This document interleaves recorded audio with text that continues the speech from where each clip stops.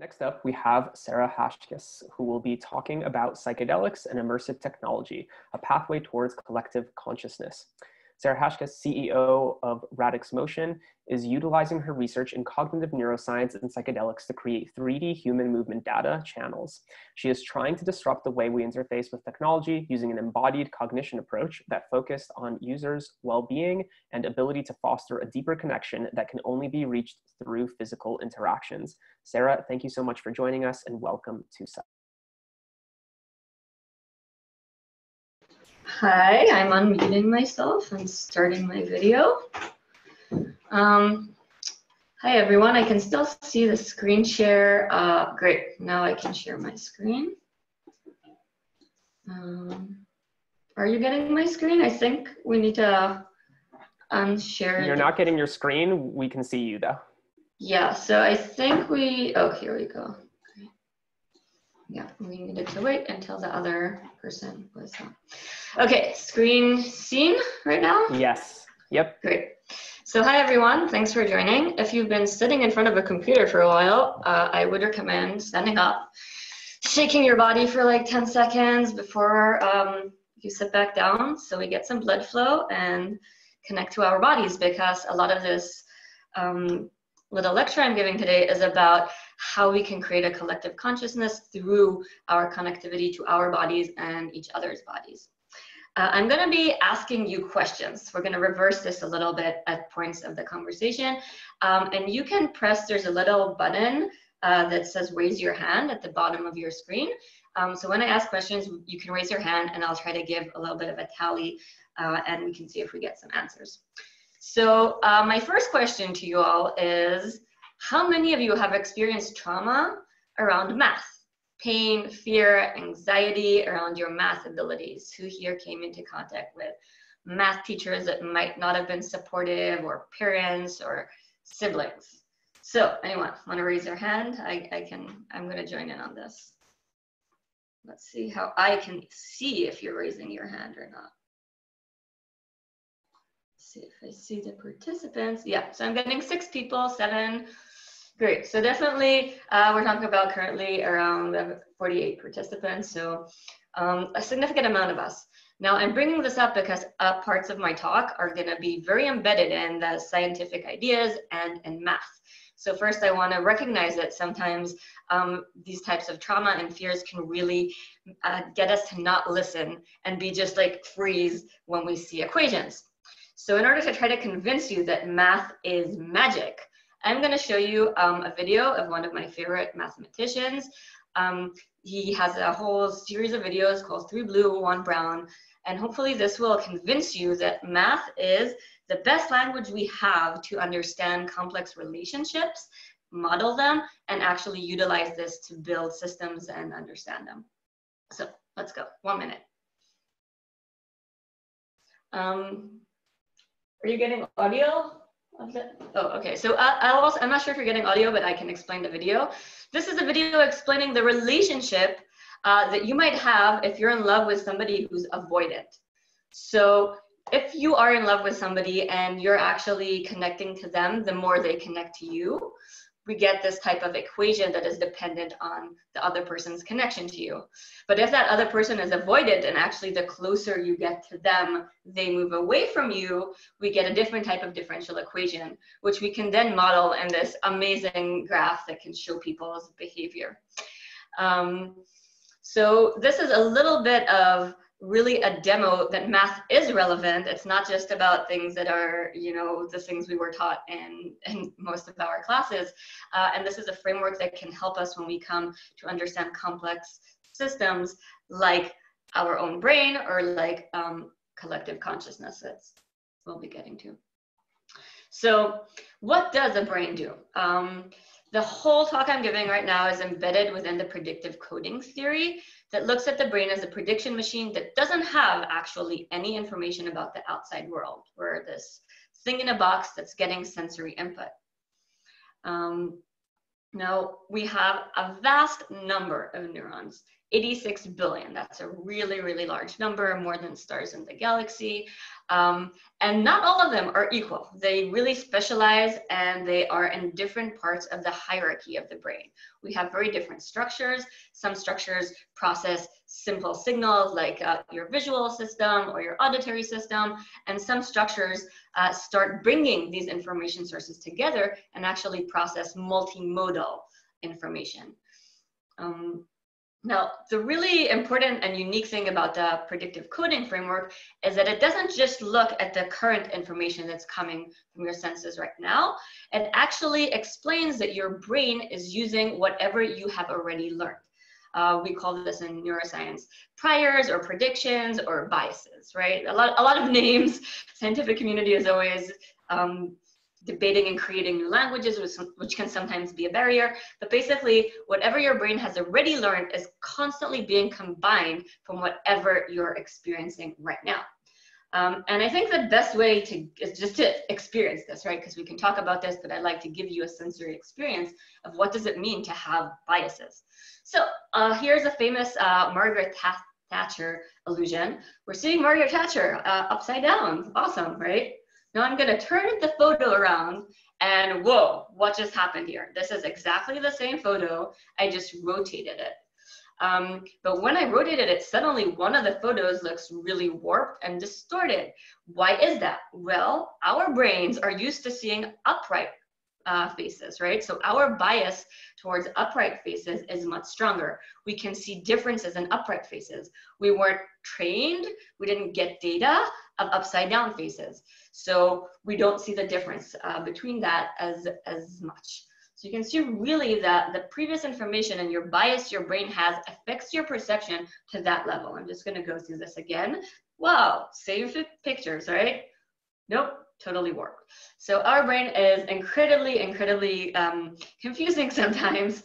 And I think it's really an important part for us to understand these biases, especially in the social context that we are in right now, right? So our biases are based on early life conditions. And not always were these conditions the most accurate or relevant to our current life, to our actual belief systems. Sometimes these biases can actually be very harmful for ourselves or for others. I'm gonna give just a unique and sort of crazy example of how these biases actually work. So at a certain time in your development stage, different parts of your brain become extensively plastic, learning, and then they sort of close down and become this bias and a construct that your brain has learned. One of the things that has happened is if you've ever played with these toy magnets of the alphabet that have colors in them, enough kids have actually gotten synesthesia, which means they see the letters with an overlay of the colors because they were exposed to these magnets at a certain developmental stage. And it's not everyone, but it's enough of a phenomena to understand how important data to young brains is, right? Now this is a case where you might say, okay, that maybe it's actually beneficial, maybe it helps them read, maybe it's confusing their reading skills. I'm not sure, there hasn't been enough research on this, but it's not so important. However, a lot of other things are. And this brings me to my second question that I'm gonna ask you. Raise your hand if you think you still have biases in your brain that might be hurting yourself or others. So I'm definitely gonna raise my hand on this. We're getting so far 4 hand raises, 5, okay, growing. And I'm bringing this up because 8, jumping, great. So I'm bringing this up because the first thing we need to do is identify these biases within ourselves, accept that they're there, not be ashamed of them, not be defensive if we want to actually start fixing them. And I put even this cute photo here to just show how much bias is in our early lives. You can see this is an extremely gendered photo, right? Pink, female presenting young baby with holes in her ears that she likely didn't choose versus a blue shirted male. So these things are very present in our social structures, embedded into our brain from a very early age. And then the good news is we can actually change this, okay? And this is where a lot of psychedelics and immersive technology can actually assist us with this, which we're gonna get to. So let's say we've identified a bias and we wanna change it. How does that work? So the good news is that surprise is our best bet and our best sort of thing that can help us actually change our belief system. Surprise, or in neuroscience lingo, this is called prediction error, is an event where your brain cannot actually compromise these two signals, right? You might know something from your previous bias, your history, your childhood, but whatever's coming into your senses right now doesn't fit what you were taught. Now your brain starts to get this massive amount of prediction error, which it starts funneling into different parts of your brain. But if it still can't actually minimize this prediction error, a model will be updated, your bias will be updated. So this is great news for us because this means that we are still plastic and we can still change. I want to give you an example of how sometimes it is very easy to change very strong biases. For instance, what is yourself? What is your body? This seems to be like, wow, of course I know what my body is, but it turns out that at least for many people, maybe not everyone, they're seeing that there's some difference between the population, but many people that experience an experiment that's called the rubber hand experiment, which you might have heard of. You take a rubber hand like you see in the picture and you stimulate the rubber hand at the same frequency that you stimulate your own hand.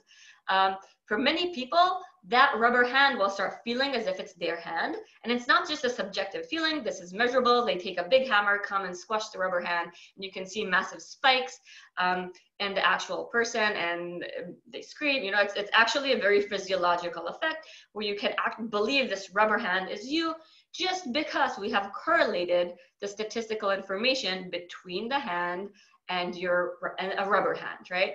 That's just the best explanation for your brain to correlate the statistical signals. Oh, that must be my body now. Let's update it. That's the only explanation we can come up with. So this is really interesting. Now, we're gonna get to the next question. Hopefully, based on all this information that I gave, 86 billion neurons, levels of hierarchy, sections of bias, we can start seeing our own system, just each and every one of us, as a collective. And this is something that I'm incredibly interested in. I think this has massive positive effects for our own social and mental well-being. And I'd like to ask you, how many of you have actually given a name to at least one sub-agent or intoned voice that you have? For instance, with me, I call some of the parts like munchkins. They're like the baby parts that grumble and like food. Maybe you have other parts that represent possibly a loved one that has passed away, or even something like Jesus in your life, right? All these things that can really affect us, give and take agency from the whole system. So, question, how many of you have this in their lives? Okay, I'm getting 8 people right now voting. That's awesome. That's, yeah, 8 out of 46. Those are nice numbers. Thanks for interacting. This is super interesting to me, and I would love to start gathering more data on these things. Now, we're going to move into the psychedelic section and see how psychedelics can help us unbias ourselves and create a larger collective and understanding within our social and interpersonal dynamics. So first, really TLDR about psychedelics. I am currently talking about the specific classical psychedelics that bind to the 5-HT2A serotonin receptor, which we're seeing in this cool image right here. So when psychedelics bind to the receptor, this makes the neuron that this receptor is on more likely to fire. This is the mechanism that's been known for quite some time around psychedelics. But what does that actually mean? Okay, we have some neurons that are more likely to fire. How does that actually affect the whole system? So I'm going to give you a metaphor about what your brain is doing and what psychedelics does to your brain. Imagine your brain is actually building sandcastles. Remember this metaphor from before, or the past information is actually your buckets, right? There's buckets that are your biases, the knowledge that you already have, and there's a constant inflow of sand that is coming from your sensory information. And your brain is just taking the sand and putting buckets on it, creating your reality, right? Consciousness and perception is actually a creative process. It's not like a passive thing. So what happens, oh yeah, this is the explanation. Sand is the current signals and buckets is your past biases. Now, what psychedelics do is they actually break down your brain's buckets. Instead of having a few sort of big buckets that you can just dump all the sand in, your buckets start breaking into weird shapes, smaller shapes, and whatever they actually do, they're trying to build this new reality with these smaller and weird shaped buckets. You're getting an overflow of sand, an overflow that your brain can't actually predict. So an overflow of prediction error in your brain. That's the side effect of psychedelics, which then increases plasticity and creates all these other effects that we'll briefly touch upon. But just to show you how this neurocircuit actually looks like. So this is a cortical column in your brain. All our cortex is covered with very similar structure that is layered in these layers. And we can actually track the information flow coming from different areas and sort of looping back and creating these feedback loops. And we can see that the 5-HT2A receptor is specifically on specific neurons in a specific layer. It's not distributed all over the brain equally. It's in a very specific place that is actually on these green, the backwards connections, right, that represent the buckets. Sorry. So these are the neurons that are getting overly activated and diffusing these buckets, turning them into smaller buckets. This is from my paper from 2017. I'm really happy to see more and more really top-notch cognitive neuroscience, Robin Cardine-Harris and Friston, citing this paper, coming out with very similar theories about what is happening to the brain. And we can see that basically in my paper, I call this predictions, but we can again call them buckets or priors, get broken down into decomposed, smaller predictions that then create an overload of prediction error. Okay, hopefully you managed to follow this. If not, I have there's a lot of lectures and resources that I will be happy to share so you can have the time to actually delve into this on a deeper level. Now we're seeing, you might have seen this image many times in the psychedelic community and other conferences. What we're seeing here is fMRI data, so blood flow data, which is very slow. It's on the scale of seconds. While our brain, you know, when we talk about brain waves and spikes of neurons, we're talking about much faster frames, like 10 to 80 hertz.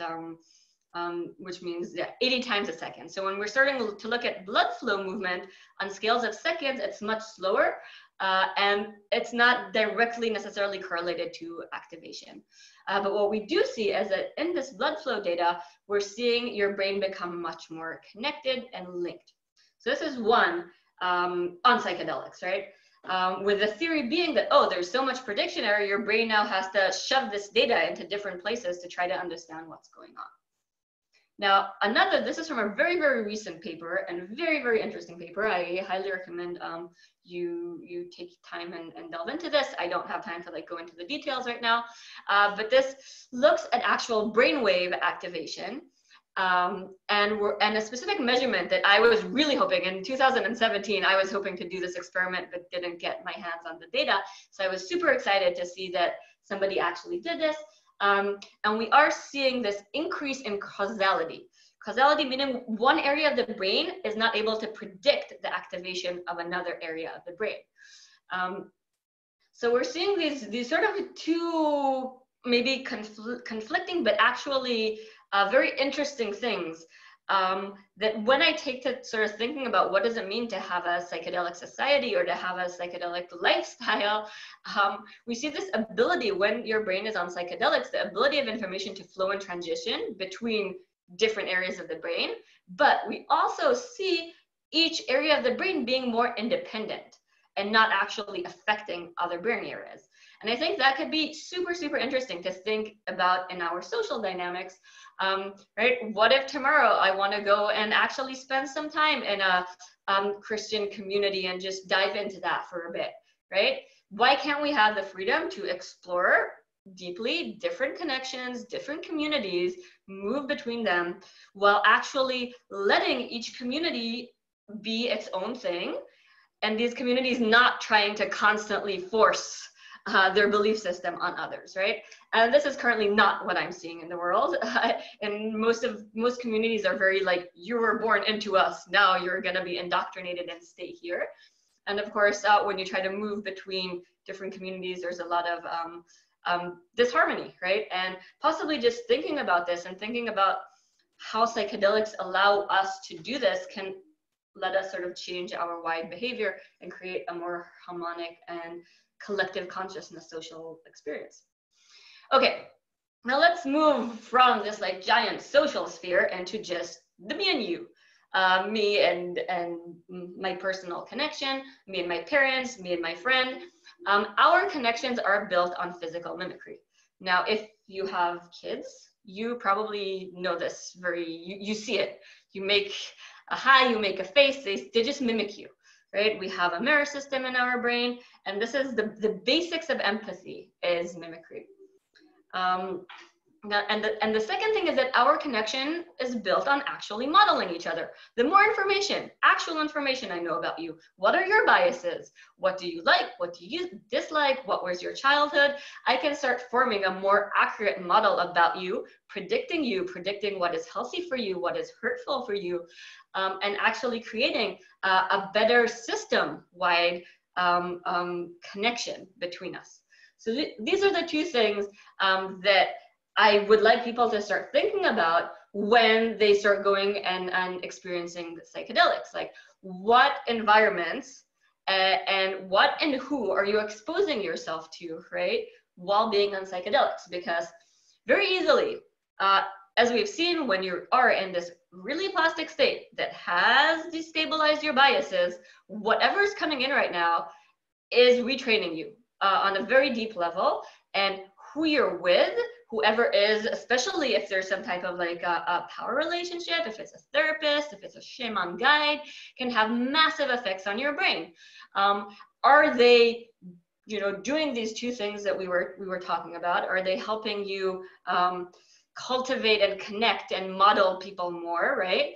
And are they helping you connect in a physical mimicry way? Can really, really affect the person you come out of a psychedelic experience. So I have another question for you now, just to sort of check in on how psychedelics has possibly affected your life. Can you please raise your hand if you have fallen in love with someone while on psychedelics? So I can raise 2 hands because it's happened to me twice. So I'm gonna give a few seconds. How many people have fallen in love? We're getting 8 hands right now. 8 people have fallen in love. 9. Okay, this is the highest number so far I've got.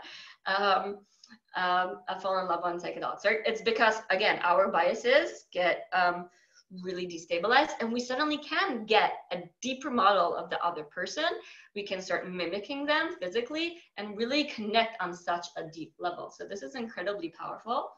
And when I come to think about, like, okay, then how can we do some harm prevention too? Because these things can go either way. You can fall in love with somebody that's really compatible and everything will be awesome. Or you can find yourself suddenly being in really situations that will affect you later on in life, but totally change your personality, or at least to a large degree. So I have these 3 checklists that I personally do that I would love to share with you whenever I will do a one-on-one type of psychedelic experience with somebody. First, I will only do it with a person that has a deep practice of consent culture, right? We are a little bit like babies' brains again. Babies don't have these biases. We are destabilizing our biases, and whoever I'm with has a massive amount of power over me, right? And consent culture is really important. I don't want to find myself not having healthy boundaries with someone in that situation. Second for me is people that are grounded in scientific thinking with knowledge and abilities that I want. Because I'm making my brain plastic, I can start learning more.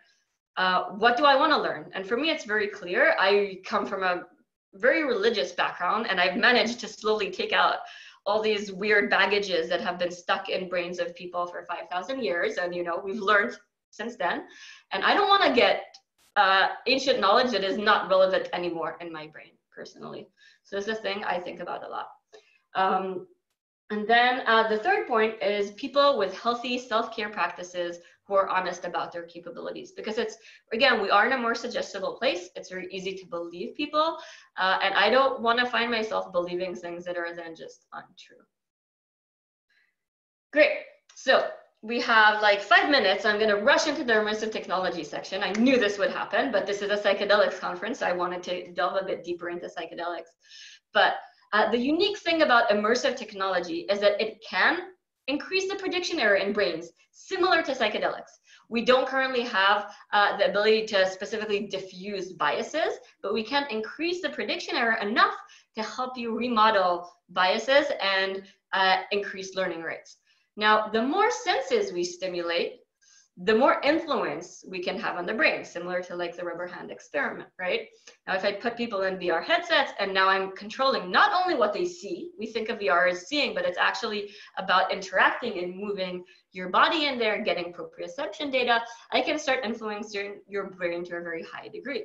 And we can use this technology to simulate and research some of the effects we see in psychedelics, for instance, synesthesia and even ego death.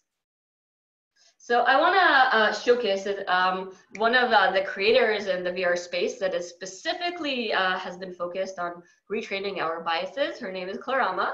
I will also put it out there that I helped her in one of her experiences, which is, it's really amazing to see how she's one of the most driven and really a mentor for me.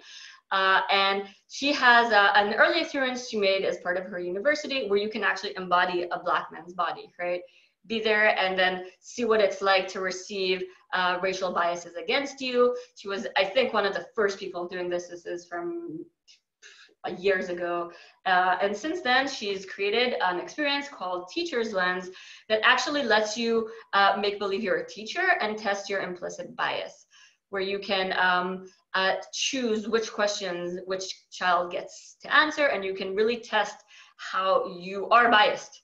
We all are, and it's just a really important thing for us to confront and see the data for ourselves so we can start fixing it. So in the last 1 minute, I want to tell you about what I'm doing in this field. I'm building a platform that's called Mew. It's a new type of social communication that's based on body language. I miss, especially now with COVID, I miss dancing with my friends so much. A lot of my friends were anyway international, and I kept moving around through my life. So I've been missing that forever.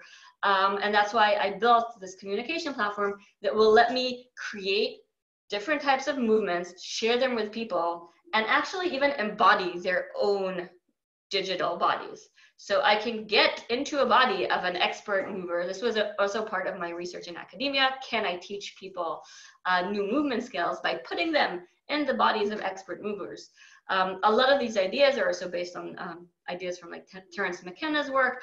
How can we actually share deeper parts of ourselves, not just verbal parts? We're very good at sharing stories and words, but there's so much more to this brain, so much more. And we're the first communication platform that's trying to allow people to actually share their internal representations, their dreamlike creations by using movements and avatars to actually be able to send parts of your brain. I think that's like my biggest dream, is really to let people plug into my dream states and understand me better. And I truly believe I will understand people better when I can get access to that data from their brains. So this is what I'm building. We got some awesome feedback from some really amazing people in the field. It's still in a beta type phase, but we would like to invite all of you on Thursday at 12 p.m. PST. I know a lot of you are in New York, so it's like 3 p.m. Your time, for an interactive demo with us. I'll put it in the chat, or somebody will figure out how to get the information to you. And I'd also like to invite you, specifically, we've opened a crowdfunding platform, currently open only to this community at better rates. I'm not allowed, for whatever legal reasons, to tell you exactly what you get for how much money, but anybody can invest for as little as $100 to help us continue to build this platform. And if you have any questions, I would love for you to contact me. and we might have a few minutes for questions. Who's there? Sarah, thank you so much for sharing. It was awesome. Really wonderful to hear. Really excited for your session. Folks, this is the crowdfunding campaign we've been talking about, so please make sure to go check it out. You can have a piece of the psychedelics ecosystem for as little as $100 and investing in a really impact-focused, driven, incredible startup called MIU. So please do so. Let's see if there are any questions. I don't think we have any, and it is time for us to transition. But Sarah, thank you so much. And thank you for sharing information with me, everyone. This was really awesome to switch things around a bit. Yeah, thank you so much. We'll talk to you soon. Bye. Bye-bye.